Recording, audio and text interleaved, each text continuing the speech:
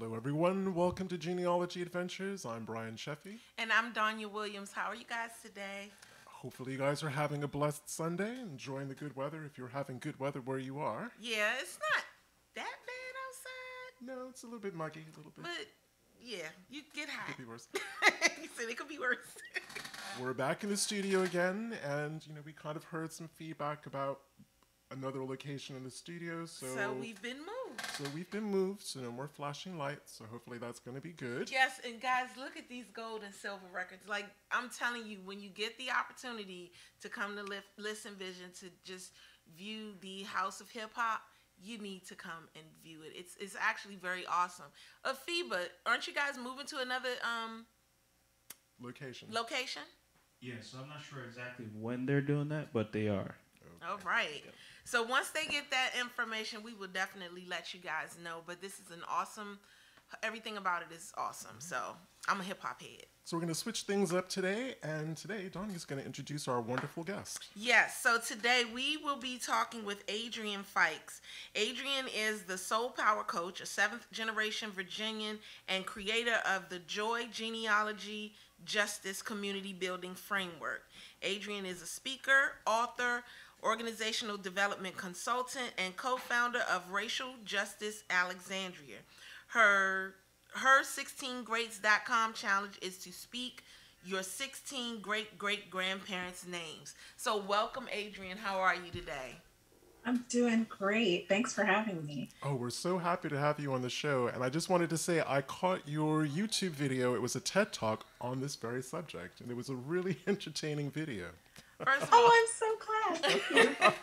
First of all, I am so feeling to speak your great-great-grandparents' names. I'm in it to win it. So I absolutely love that. Well, the part that made me laugh is right in the beginning. Adrian's like, yeah, y'all have 16 great-grandparents. I don't know how many of you actually knew that. Teach them, Adrian. So teach us, show us. So if you'd like to talk a little bit more about the kind of advocacy work that you're doing, and I guess it falls under the term mentoring, right?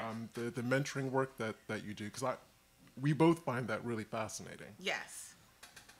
Wonderful. So there are a whole bunch of things that I'm doing, and when you're on team doing too much, and it all just kind of converges into a thing. So I made a framework to justify while I'm all over the place, because there's really a wonderful connection between it all. I am a professional coach by trade, and a credentialed coach, and I am in the business of helping people understand who they are, to be making purposeful decisions, and to really stand up in a way that they are showing up in their life where they are decisive, they have clarity, and they are allowing their unspeakable joy to flow. And what I also noticed was, oftentimes people talk about living your best life. Well, you can't really be living your best life if you are oppressing other people, if you are harming other people. And so I have gotten into the coaching, has started encouraging people to do genealogy through my own exploration of my family. And I also work with a civic advocacy program here within the city of Alexandria that teaches parents to influence and shape public policies to make their children's lives better. Well, actually, that makes a lot of sense, because in order to really appreciate what you've inherited from your family history and from the past, you have to have a really good grounding and understanding of who you are right now. Is that one way of looking at it? Absolutely. And that is where the Joy Genealogy and Justice Framework comes in. It starts with understanding who you are. Ella Baker is one of my heroes. And what she said was, strong people don't need strong leaders. And so, you also have heard the thing about, being the weakest link in the chain. And so from an organizational development perspective, I start with the individual. And then we look at who you are in your relation to other people, so personal growth, and then family history, who you are, who you come from, who your ancestors were, civic engagement.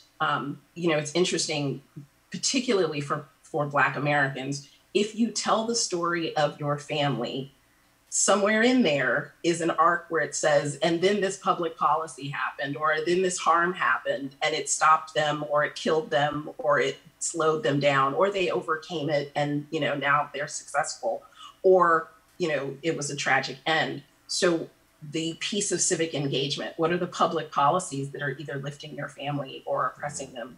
And then what are you doing about it? How are we looking at the harm of the past and its evolution into where we are today? And so that's my focus on racial justice. And then legacy building. So now that I know all of this stuff about my family, how am I sharing this with the descendants of future generations so that they don't have to continue repeating the same patterns. They don't have to continue fighting the same fight. Which is such a smooth, it's the most smooth segue into the topic of the show. Right. You would have thought we actually rehearsed that segue. we didn't. So actually today's show is about reframing the narrative in terms of researching enslavers. Right. And Adrian, what's the journey been like for you in terms of researching your enslaved ancestors? So it's, and I always talk about the range of emotions. I fell into this. I have, after the 2016 presidential election, I actually saw a tweet that mentioned something about the area where I learned about my family, where I knew my family was from. Mm-hmm. And where was that? I'm sorry? And where was that? So it was a tweet about a road somewhere, I think it was around Henderson, North Carolina, where there were, the tweet said that there were Klan supporters walking across the bridge celebrating the presidential election. Mm-hmm. A reporter had debunked that. They said they weren't Klan supporters, they were Trump supporters. And I said, oh, okay. But in his article, he mentioned Chatham County, North Carolina, and an incident between the North Carolina state militia and the Ku Klux Klan. And I had just recently found out that my great-grandfather had come from Chatham County, North Carolina. And that's pretty much all she wrote. I fell down the rabbit hole. I found some cemeteries. I found some names. I found some documents. And I have been obsessed with my family history ever since. Mm-hmm. Falling down that rabbit hole is something else, because I know everybody has had their own way of falling down that rabbit hole. I was always afraid of ghosts and bumps in the night and all that other stuff. So my way of falling down that rabbit hole was actually through the living. And it was me just like really getting into who my family were. And then once I found out, the number of how large my family was, I was like, okay, well, I've done the living. Let me do the dead. And that's how I fell down that rabbit hole. And I fight to get out sometimes. Stop fighting it. Yeah. Stop fighting it. You gotta just float. It sucks. You just don't know. So sorry, I did jump in there. You were telling us about what the journey in terms of researching your enslaved ancestors were like. And we're going to probably cycle back to Chatham and to Henderson. Oh, yeah, we are. Because we have connections to both of those places. But this is about you. Fantastic. This is about you and your journey. Hey, cousin. Actually, Chatham, what was interesting is, I participated in a family reunion of my great-grandfather, his 4 brothers, and their descendants. And so I knew our going forward, who we were and, where we came from, but nobody could tell us who their parents were. And so in falling down that rabbit hole and asking questions, it takes one question to get tripped up and fall down that rabbit hole. I stumbled upon cemetery records of my great-grandfather and my grandfather, my great-grandfather, and on the records of my great-grandfather, his parents' names were listed right there. And it was so easy. It was literally a couple of keystrokes because, genealogy technology being what it is, that then the next question was, well, if this was so easy, who are my other great-great-grandparents out there, and how easy would it be to find them? Wow. Yeah, I'm not into like I said, I mean, I love genealogy, don't get me wrong, but they're, getting sucked into them the way that we do, we have to figure out a way to pull ourselves out. I know some people don't agree with me on that, but we do. Like right now, I've pulled myself out because I have to get ready for 1950. And that's why I've pulled myself. I have a lot of people that contact me, hey, can you help me research this and this, that, and the third? No. And that's just really all that I can say is no, because I have to get myself prepared for the 1950 census, and I don't research. Well, we had a rabbit hole yesterday afternoon that I refused to go down because I had 2 client reports that I had to write yesterday. I had to do it. Yeah, and it was a rabbit hole. One person said that she fell down the rabbit hole. Benita Gail Gibbs, she said, I fell down the rabbit hole, evicted the rabbits, and took up residence. So you gonna live there. Come out for air though, Benita. Come out for air. One of the things I notice is our ancestors, they pull us in. Yes, they do. They call us back. Yes, and they so do. I've become comfortable with the ebb and flow of it. When I found an 1841 estate record with my great-great-grandfather listed as a 14-year-old slave and, valued at $383, that I had to step away. I didn't know how to process that. I didn't want to believe it. These things, and this is the reason why I want to reframe the narrative, because we really have to think about the microaggressions, the harm, the pain, the fear that comes with doing ancestry when you are a descendant of Black Americans.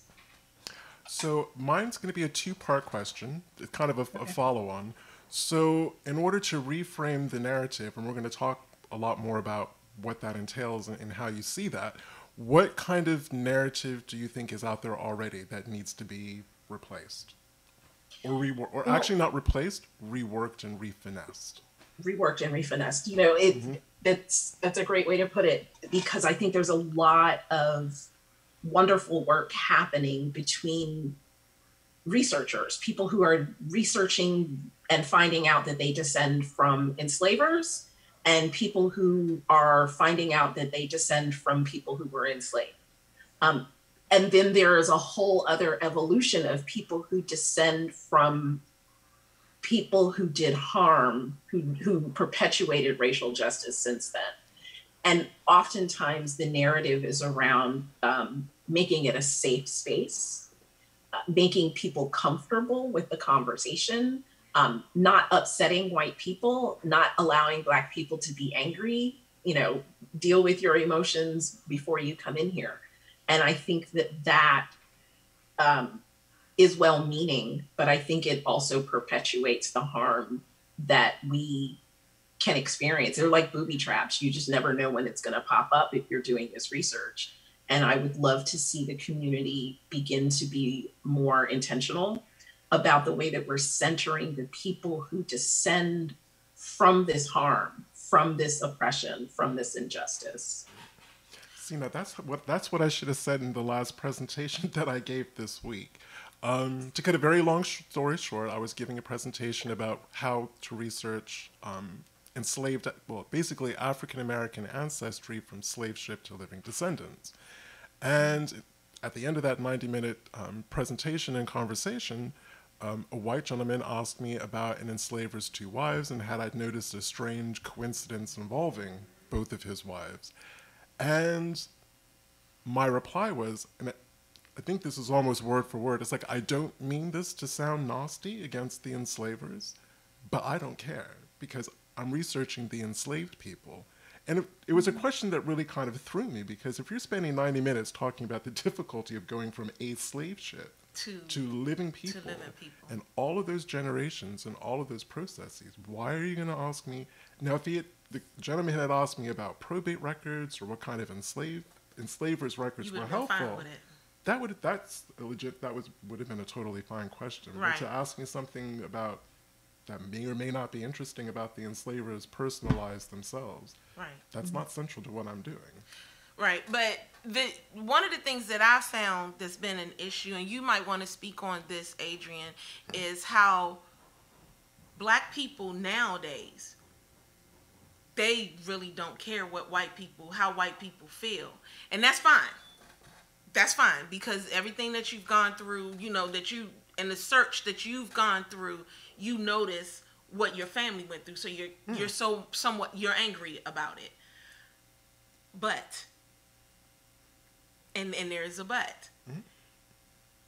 These people went through some stuff too. I know that everybody gets upset at me when I say these things, but Brian and I was talking about this yesterday, how genealogy is a common sense based research. And because it's common sense based, you have to understand that, yes, black people had it bad. They had it bad. But can you imagine sending your children, your 6 and 7-year-old child, to a horror film? And that's what they did. That's what these little white children went through. They went through a horror film, but they didn't know it was a horror film. So just like we have certain things going on with us, we have the epigenetics with us, and we, the bounce back because a police officer done pulled us over or something like that. They have those same things. It's just in a different manner. We can't sit here and look at stuff and think that it's only happening to us when it actually happens to everyone. Does that make sense? Yeah, I hear what you're saying. And here's where I would challenge this. So I don't think that it's about black people being angry or even hating white people. But what I think that it's about is the way the structural white supremacy works in this country. So we are literally conditioned to care about white people, make them comfortable, make them happy, make them feel safe, take care of them. And this is in every aspect of our lives. And so it's not unusual in a genealogy conversation that, Brian would give a 90-minute talk about the enslaved people, and the first question is, yeah, well, what about the white guy's wife?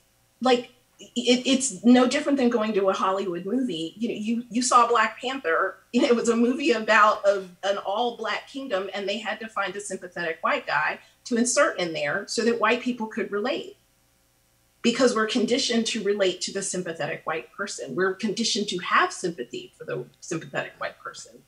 And I'm not interested in necessarily being angry or revengeful. What I'm interested in is the truth. Right. And the truth of this is, look, the white supremacy was established in this country to protect a small segment of wealthy white people. And so the collateral damage that they have inflicted on their descendants and their families in order to protect their wealth is just that. But their wealth was built on the bones of our ancestors. It's not the same thing. So many of the policies that you've seen evolve out of this are evolving because look at what's happening today. White people are afraid that Black people will get power, and then Black people will inflict upon white people the harm that for centuries we have been enduring. When the reality of this situation is, most of the Black people that I've ever encountered just want to be unbothered.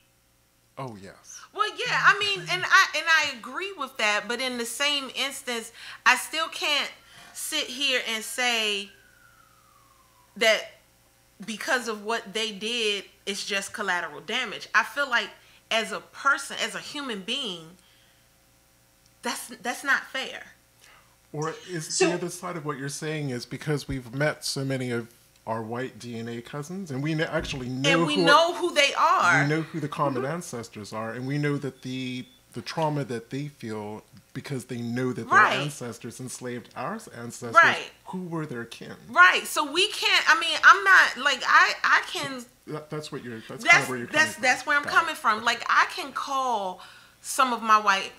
family members. I can call Susan Yelton. I can call Marshall, and we will sit and we will talk, and we have this conversation that you and I are having right now. We can actually have this conversation without anger, without fuss, without me trying to sugarcoat or color or code, make sure that they're okay. I don't have to go through all that. But I find that with those that do feel that way, I don't do that with them either. I'm not sugarcoating nothing. That's their journey. And that, but I'm talking about like when we did the Martha Brooks thing and they would lend their words and feel all upset. I'm not going to sugarcoat absolutely nothing.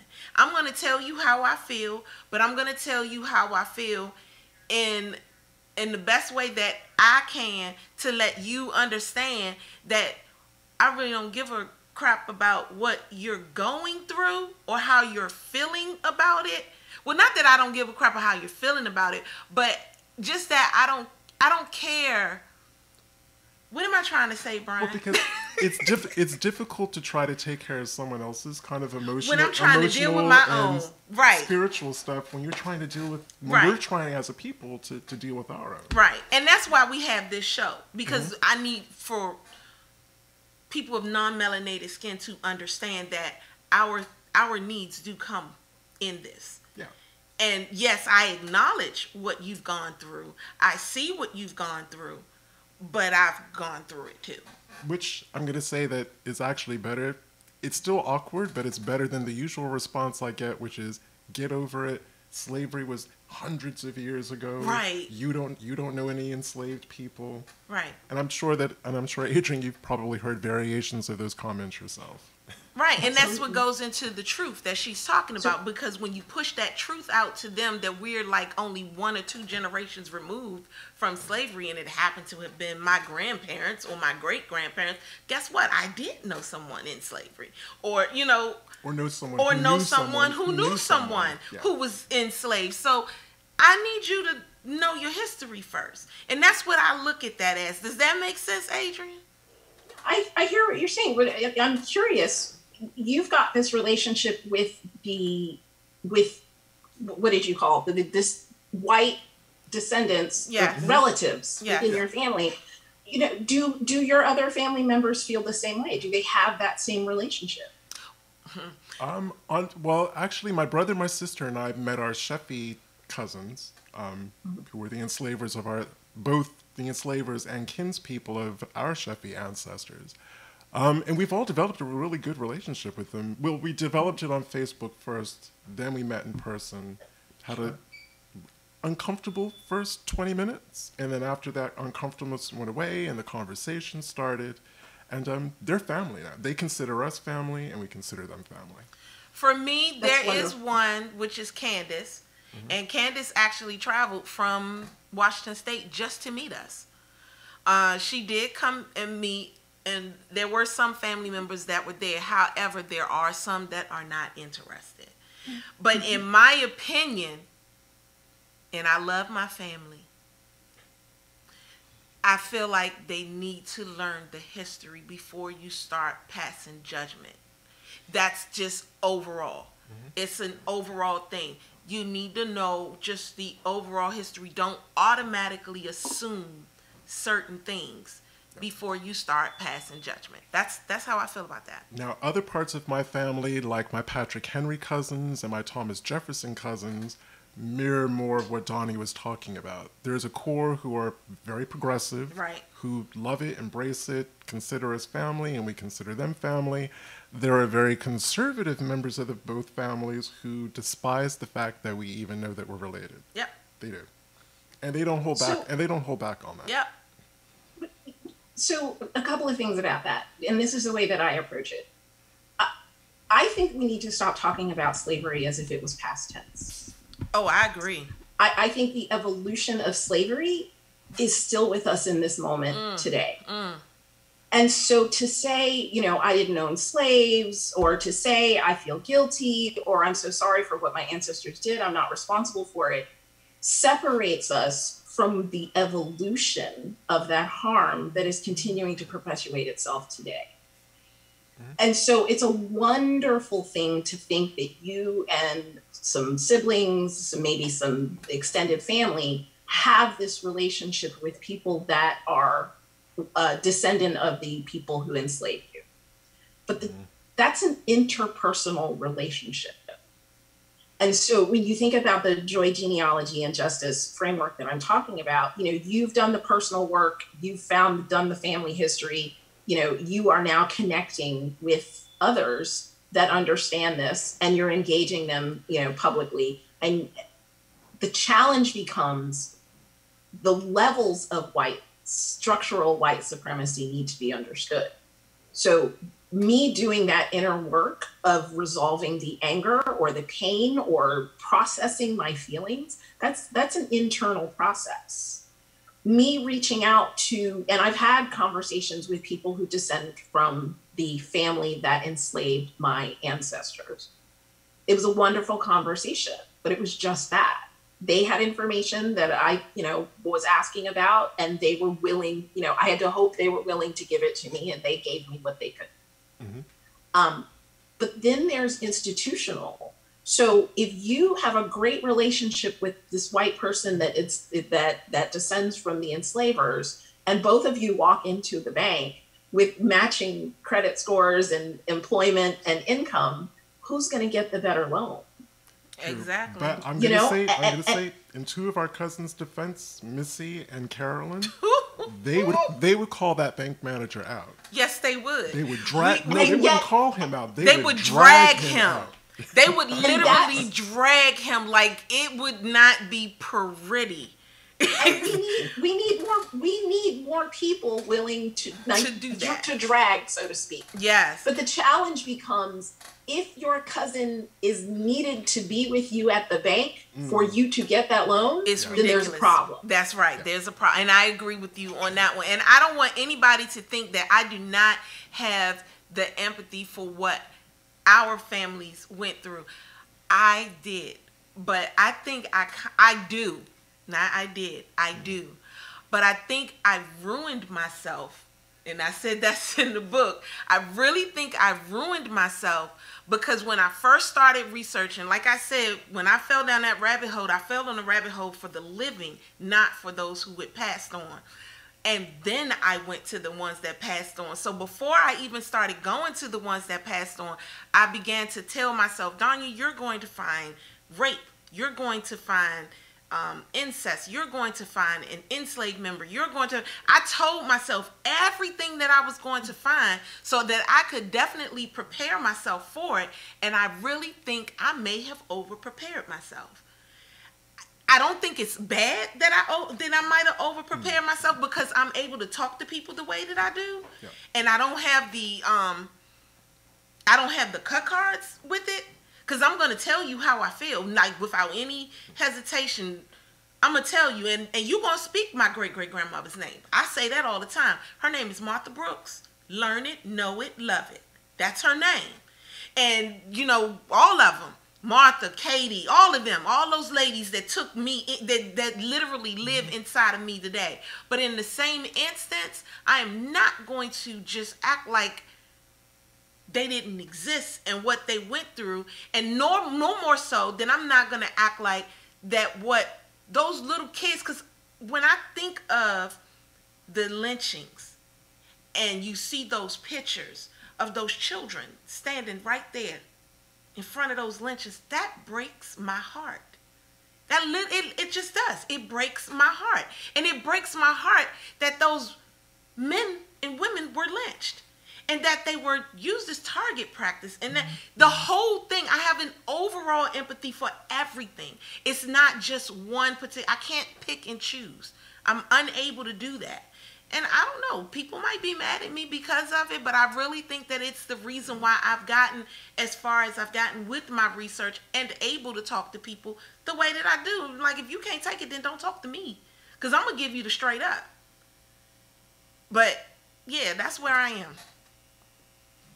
So I would just, my perspective is a bit different in that there's not an either or choice.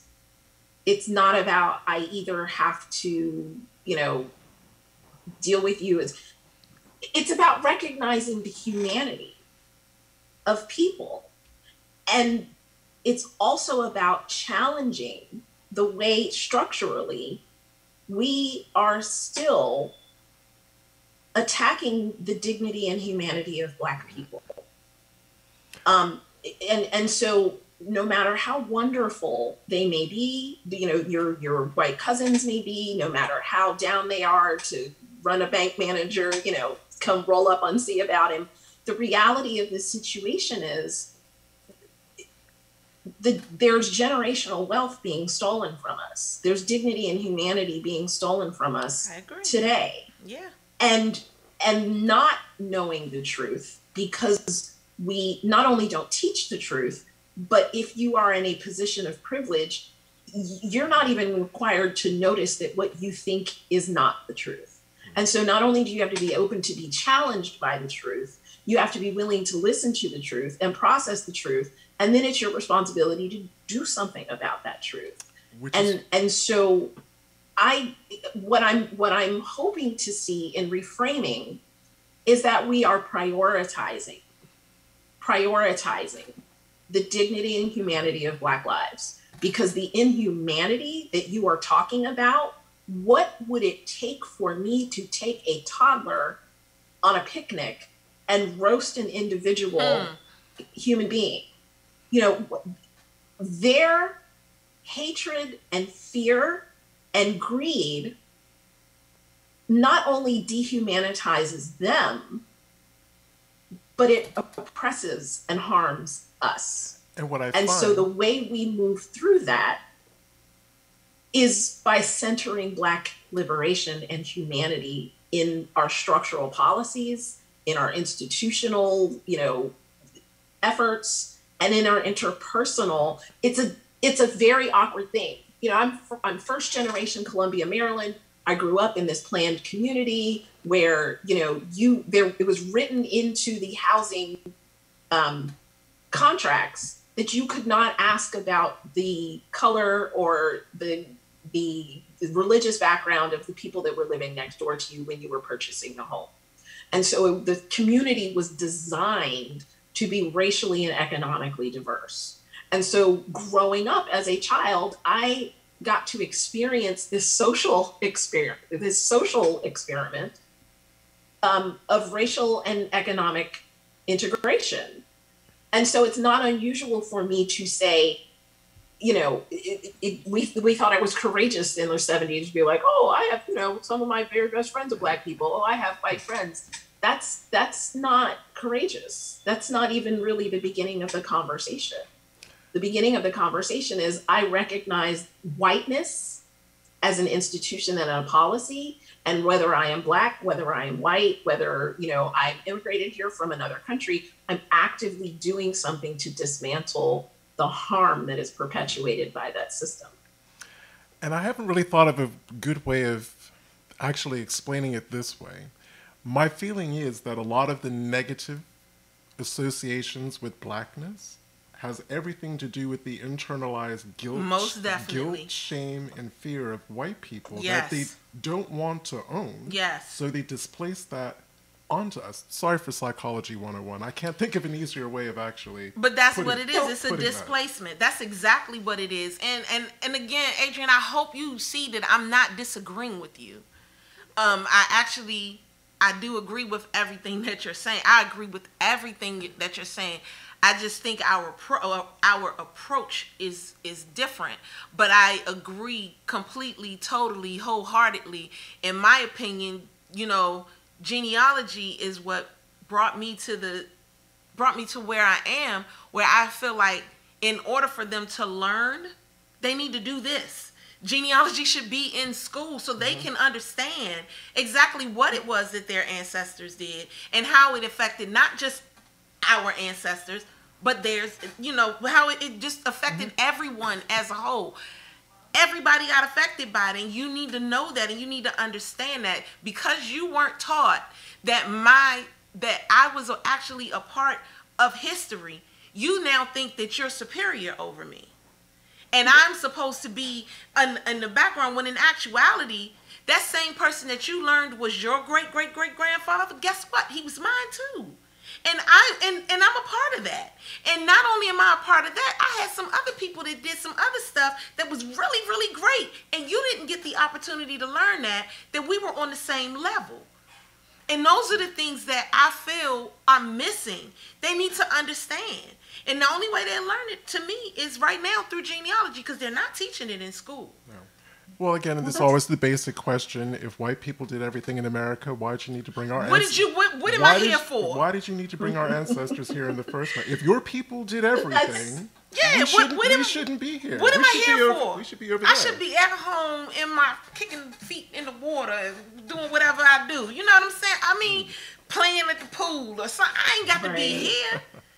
So, that's really why I started. This is a great thing. This is why I started the 16 Greats Challenge, because asking those questions, who were your grandparents' grandparents, leads you to begin uncovering this history. I would love to see genealogy I have incorporated it into the coaching work that I do, and I would love to see this a part of the way that we teach, the way that we educate current and future generations. Bryant, you talked about Psych 101, and I'm like, this is not, it's not by happenstance. You think about Nat Turner's Rebellion was what, like 1830 something? And so the institution of, we'll start with you guys, Rick Murphy's book about the first Virginians, the first Africans in Virginia, and the 1705 Virginia slave codes, and how they were written in response to the lifetime achievements of those Angolans. I keep saying, stop treating this like it's a secret. Put it out in the open, tell people, I'm telling everybody to read that book. Like, you need to understand that this is what's happened. I live in Virginia, and so our General Assembly is the evolution of the body that created those Virginia slave codes. And so when Nat Turner rebelled and all of a sudden we couldn't keep Black people on the plantation and this institution began crumbling, our country began to criminalize Blackness. And so we were useful and we were property, and then we became dangerous. Because if they couldn't enslave us, they didn't need us anymore if they couldn't oppress us. And so there was a psychologist in the mid-1800s that proposed that Black people who wanted to be freed from chattel slavery had a mental illness. And so there's this you see this it's like a campaign against Blackness. And what I've discovered is there was a Black asylum that started in 1865. Just before the end of the Civil War in Richmond, there was a Black insane asylum. And that place is now Central State Hospital. They moved it down to Petersburg. But if you go to their website and you look at the history behind Central State Hospital, what it says is the population growth started exploding after emancipation. And you have to question, well, did Black people suddenly get free and go crazy? Or was it that the sheriff's office could call you crazy if you got into a dispute with a white man over, the price of your crops, and they could institutionalize you? Was it that I ended up finding an ancestor who died at this hospital. And so now we're uncovering what happened to him. Why was he there? And it wasn't just you had a stroke and all of a sudden, your family can't take care of you. Right. It's you survived the Great Depression trying to feed your family in a city like Norfolk, Virginia, that was incredibly racist. And the deaths and the problems and the poverty, there are so many of our ancestors that were broken by this institution. Yes.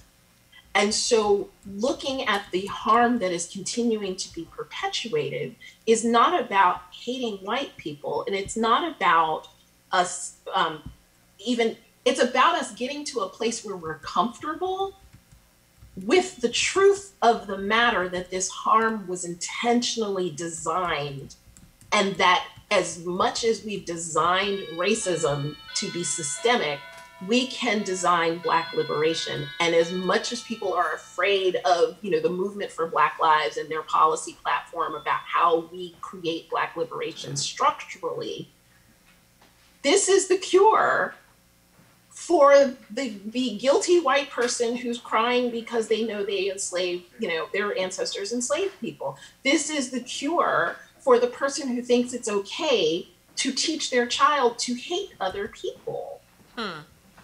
So I'm going to follow that up with, my frustration usually gets expressed as anger, but it really is frustration that not only do we not have a common framework to have this conversation or to discuss slavery or enslavement or being a descendant of either party, either enslaved or the enslaver, it's the attempt to erase or to just make it impossible to have that conversation. And I'm talking about in real time, the misinformation about Black Lives Matter and BLM.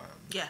The gaslighting about who was responsible for the 6th of January when the Capitol was overrun by terrorists, and that's what I'm going to call them. And then how all of that seems to wrap around to be our fault. Right. When we had absolutely nothing to do with it whatsoever. Not at all. So, I mean, how do we call out, and I mean call them out constructively? And I'm going to say his name again. Mitch McConnell talking about critical race theory, which the way that, and this isn't about all Republicans and all GOP members, because I know that they're not all racist or white supremacists, but how do we combat language? How do we combat, to actually tell people what critical race theory really is and how what we're talking about right now is not it's CRT. Not CRT. Because I know that if any Republican of that ilk were to be watching this episode, there they go with that CRT all over again. They would. And this isn't CRT, and it's not BLM. But this is history. This is history, and they're trying. In my opinion, this is their way of stopping to learn about history, because BLM, Black and white genealogists who support this kind of research and everything, they're all saying, this is not CRT. They're all telling them this is not that. And you need to have this conversation. And they won't have it. Because that's the only way that this country will actually ever heal. Right. Is having the conversation that it has postponed since 1622. Hey, now. But you know what? It's this, and again, it gets back to the framework. Asking the questions, can you name your great grandparents? Because the whiter and the wealthier you are, the more likely you already know this information. And so getting a larger segment of this community to begin asking these questions. Who do you come from? And what was their story? Because what you're going to get to see is somebody's grandfather came home from the war, got the GI Bill, bought a house, was not run out of that house by the Klan, passed that house on to his family, and now there's a 20-something-year-old buying a first-time home in this housing market that's getting a $50,000 or $100,000 or more down payment from the family because they have the generational wealth to give it to them. Mm-hmm. I mean, these things have real life implications, and there's not a political ad you will ever see for any campaign that somebody doesn't start with their origin story. I was a son of a sharecropper, or my dad was a coal miner, and now I'm running for whatever office. Because we understand that family history shapes who we are and where we come from and what we have and what we have access to today. And so if we're really talking about, and I make a distinction between, and I don't know because I'm not a part of that ecosystem, but when I talk about Black Lives Matter, I'm talking specifically, I make a distinction to the movement for Black Lives policy platform. And what I keep saying is if this policy platform had come out of Brookings Institution, you would be hearing all about it. And yet it came from an evolution of civil rights leaders across the country former SNCC veterans and lawyers and economists and, grassroots activists and organizers came together and put this entire comprehensive policy platform together to say, this is how we move forward. So here in Alexandria, we're doing the Community Remembrance Project that is associated with the Equal Justice Initiative.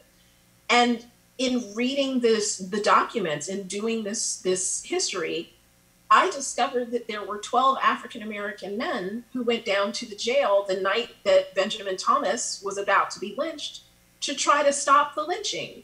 And they were armed. And they said, justice is going, we're going to do this peacefully. We're going to. And so the city of Alexandria as an institution arrested them, disarmed them, and then sent these Black men to the chain gang for 30 days for demanding justice. Well, isn't that what they did for Tulsa? Well, you know what? The city of I guess the city of Alexandria was too integrated in money to actually burn the Black neighborhood down. But I also know that there were riots in the city of Alexandria, and there was an intentional decision by the newspapers not to write about it. Well, again, it's lost to history. And again, what you said just reminded me, this really is going on today. Again, Black farmers got left out of the previous administration's farming saving package for COVID. So the current administration felt that they needed to redress that shortfall. Right. What did those GOP, the ones you can always count on, screaming, reverse racism, why do Black people get special, we get special treatment because you don't do what you're supposed to do the first time around. Yeah. If the Trump administration had done what they were supposed to have done fairly for everyone, and that's why we wouldn't even need to have had that conversation. Exactly, and that's why it's considered special treatment. When in actuality, it's not special treatment. You just left us out. So because you left us out, now we got to go this route, and now it looks like it's special treatment. Yeah. I'm gonna start cussing. So okay. You know what? For the past year, every Saturday afternoon, I've been tuning into YouTube to watch Professor Greg Carr from Howard University. He's Africana Studies and a law professor at Howard. Talk to Karen Hunter about Black history, American history, the truth, exactly what we're talking about. And Dr. Carr has been they call it in class with Carr, and he's been teaching us every Saturday. I think they did the 70th episode this past week. But one of the things that I took away from this is there was a man named Neely Fuller Jr. who said, until you understand white supremacy, what it is, how it works, and what it does, everything else you think you understand will just confuse you. Mm-hmm. So when we talk about environmental justice, it doesn't make sense. Don't you want to save the polar bears? And they're like, not if that means the Black people get something. Don't you want to make it, why aren't you doing this for the housing market? Because we want to make sure that the Black people don't benefit from this. Every decision that, and the comparison between what happened on January 6th and what happened when the peaceful protesters showed up, about a month before, it's an unfair comparison, because if you understand the way structural white supremacy works in this country, nothing that happens surprised you. Nothing. And that strikes me as a mental illness. If you're willing to shoot your own self in the foot so Black people don't get squat, that's a problem. That's a mental illness. Well, and the challenge with considering it a mental illness, again, opens the door for sympathy and excuses. Sympathy, yeah. So, the Diagnostic and Statistical Manual of Mental Disorders is what defines what a mental illness is. And racism has never been studied. There were Black psychologists in the 70s. Alvin Toussaint, the famous Black psychologist, was writing letters trying to get the psychological community to actually study empirically study racism. Is this a mental illness? They've refused to do it. And so because they have refused to do it, we can't talk about it as a mental illness because it is not. And the danger of talking about it as a mental illness sets up the same disparities that you see between the war on drugs and the opioid crisis. The response is completely different. We're looking in the way that we talk about marijuana criminalization. You know, Virginia just decriminalized marijuana, asterisks here and there, and the Black people, you know, I'm Generation X. I remember when Black people understood that if you were driving on 95 in the 80s and the 90s, you were gonna get stopped. You were going to get stopped. You were going to get stopped. Mm-hmm. And there are still Black people that are in jail right now from those because stops. On marijuana charges. On marijuana charges from those stops. You're absolutely right. And yet our Virginia General Assembly decriminalized marijuana and has set up a process for the Commonwealth of Virginia to create a business of selling you marijuana. And they told us that the Black and brown people who are still in jail on marijuana charges are there because the legislature did not have time to put that into the bill. Oh, but they had more than enough time to rewrite voter registration laws and present those on the floor. They had all the time in the world to get that stuff done, though. How about that? Yeah. What do you say? Watch whiteness work. If you understand white supremacy, none of this is a surprise. I mean, it's not. I know when for January 6th, I literally prepared myself for January 6th. I was not shocked at all. No, me neither. I was waiting for it, as a matter of fact. As soon as I saw them gathering for the speech. For the speech itself, I was like, oh, this is going to be good. And I went and I got me some popcorn and a ginger ale. And I'm not lying. I literally did that. I got me a couple of bags of popcorn and put them in a bowl after I popped them. And I sat on my bed and I watched January 6th like it was a movie because I knew what was going to happen. And then I knew how they were going to treat them after the fact, which is how they're treated. But you know, it's not a movie. And what's disturbing to me about the whole situation is it wasn't taken seriously. They were talking for months about what they were getting ready to do. Mm-hmm. And my daughter works on the Hill. She had to, I was like, what you're not going to do is go to work on January 6th. I know that's right. And so she had to take personal leave to not be in the office. Mm. And the challenge then becomes, then they put up fences and they've got armed National Guard walking around with AK-15s. And they're Black people who have to go to work walking past these armed guards. And feel uncomfortable while it's happening. Mm-hmm. Can you possibly feel comfortable with the history of this country and let alone walking past the Capitol police officers who opened the gates and let them in. Who opened the gates to come in. You're absolutely right. You're absolutely right. And again, no one who understands the history of white supremacy in this country was surprised by this because we know the history of Medgar Evers. We know about Clyde Kennard that got sent to Parchman Penitentiary for stealing chicken feed. And we know that he was framed. And the guy admitted it and they still wouldn't let him out of jail. Yeah. These things just continue to happen. And I think the only way we move forward is we reframe the narrative. It's interesting because you show whatever I have relatives, I have community members that are featured in the community footage on Eyes on the Prize and, old civil rights videos. And I used to always wonder, if I know your name, who are those rabid white people screaming in the background? That's somebody's grandmother. Shout out to the lady that lied about Emmett Till whistling at her, who was still alive. Who's still alive?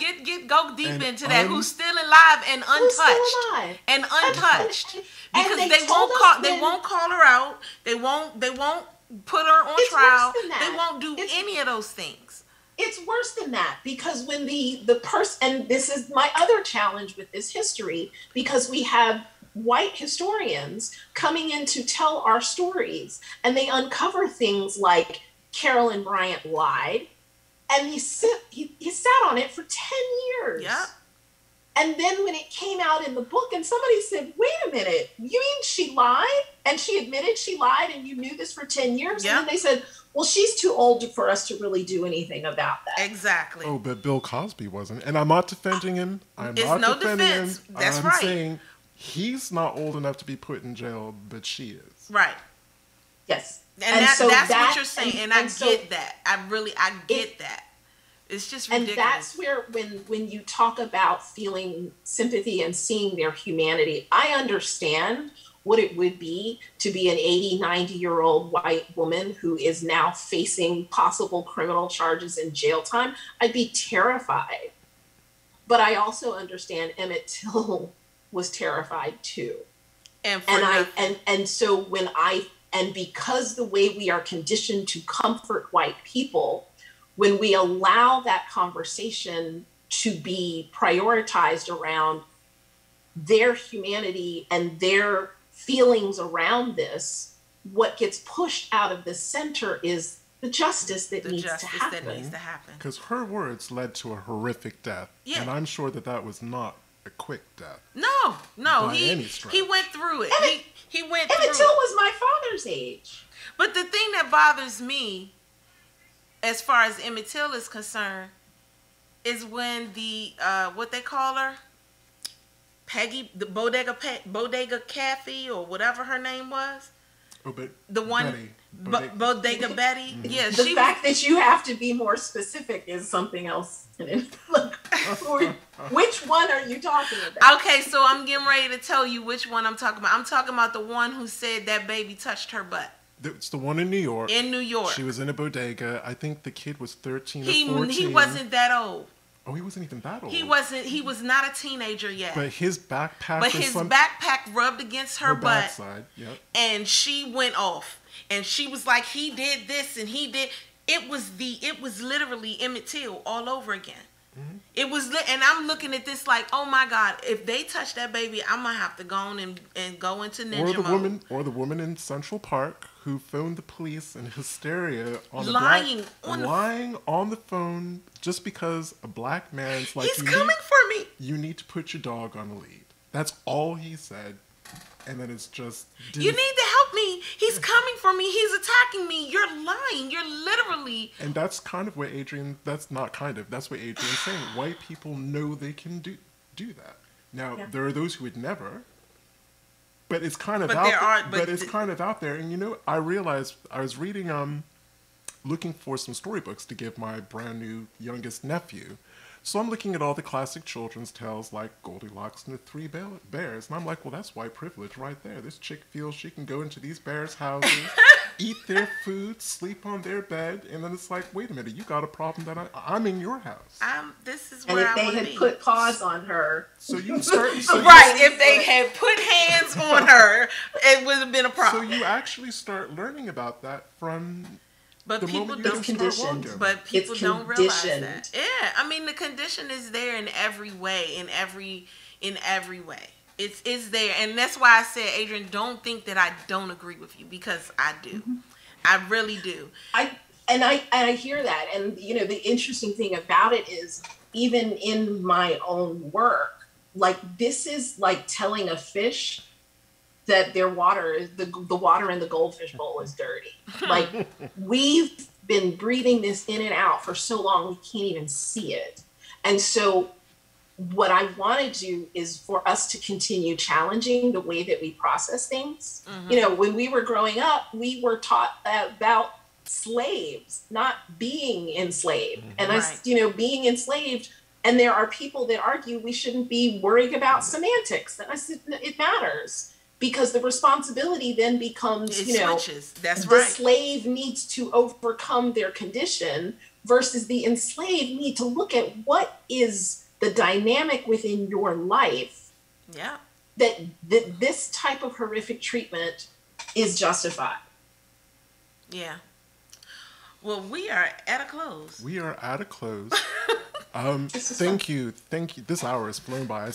I didn't even get a chance to ask some of the other core questions. Because we just went into everything. So, but Adrienne, you're awesome. Thank you so much. Thank you so much for the work that you do. Yes. And for the enthusiasm that you brought to the show. Yes. And do you have a website to be a part of whatever it is you do? Yeah, I would send everybody to 16greats.com. Okay. That's 16greats.com to see the TED Talk and to look at. I also had an interview with the National Museum of African American History and Culture. And my framework is there, and there's some other information there. And if you were interested in, one of the things that I do with coaching is to help people process this. And so whether you are dealing with the guilt or, the horror of it, there's some information there about connecting with me if you were interested in having a coaching conversation. Excellent. Awesome. Thank you so much for sharing that. Next week is our second book club. So we're going to be talking about the Fanny Kemble book about life on a Georgia plantation. Remember, she was an English actress who married Pierce Meese Butler in Georgia. So I'm not going to spoil the book if you haven't read it yet, but please do. It's next week. We'll be here Sunday, 4 p.m. Eastern Standard Time, and the book is available to download for free on the Genealogy Adventures website. Just go to our reading room. Look, you'll see Fanny Kemble, Life on a Georgia Plantation. It'll take you to the PDF download, and bring your questions, bring your thoughts, and bring your comments. And bring your tea, because I'm going to have some tea that day. And bring your tea. So until next Sunday, and again, thank you so much, Adrienne. Till next Sunday, I'm Brian. And I'm Danya, and this is Genealogy Adventures. Bye. See you.